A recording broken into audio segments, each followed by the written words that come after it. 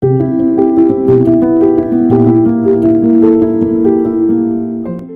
reading from the book of the prophet Isaiah.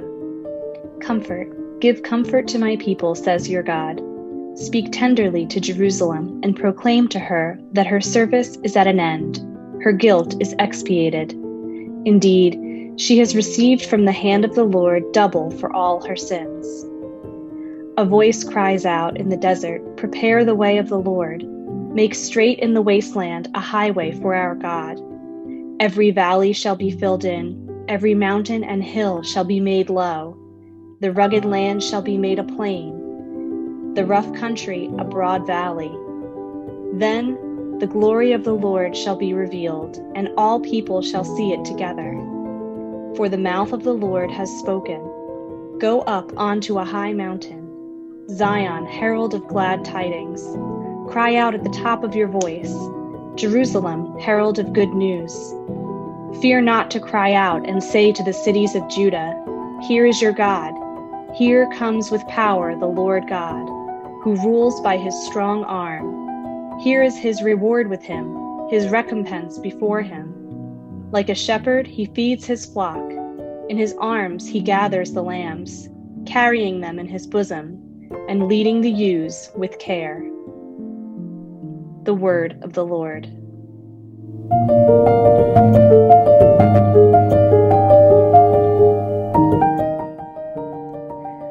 Lord, let us see your kindness and grant us your salvation. I will hear what God proclaims, the Lord, for he proclaims peace to his people.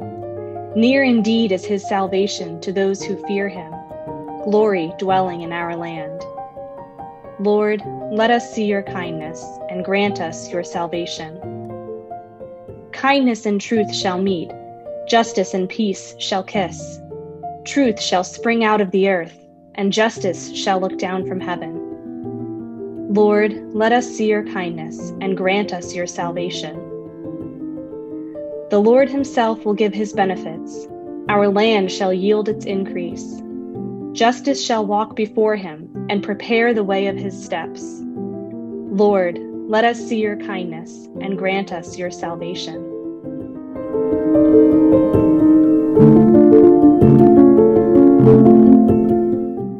A reading from the second letter of St. Peter. Do not ignore this one fact, beloved, that with the Lord 1 day is like 1,000 years, and 1,000 years like 1 day.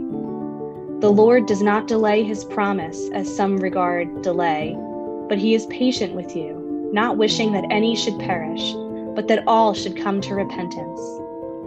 But the day of the Lord will come like a thief, and then the heavens will pass away with a mighty roar, and the elements will be dissolved by fire, and the earth and everything done on it will be found out. Since everything is to be dissolved in this way, what sort of persons ought you to be, conducting yourselves in holiness and devotion, waiting for and hastening the coming of the day of God, because of which the heavens will be dissolved in flames, and the elements melted by fire. But according to his promise, we await new heavens and a new earth, in which righteousness dwells. Therefore, beloved, since you await these things, be eager to be found without spot or blemish before him, at peace. The word of the Lord.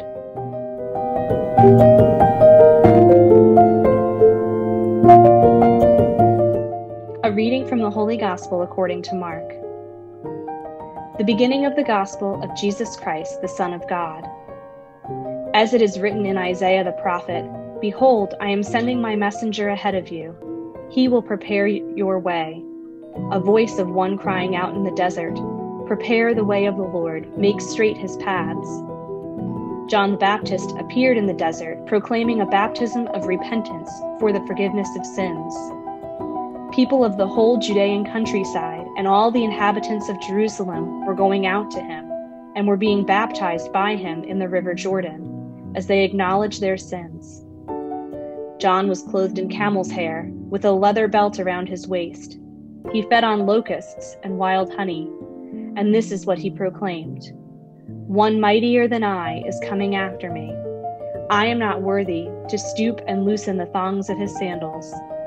I have baptized you with water. He will baptize you with the Holy Spirit. The Gospel of the Lord.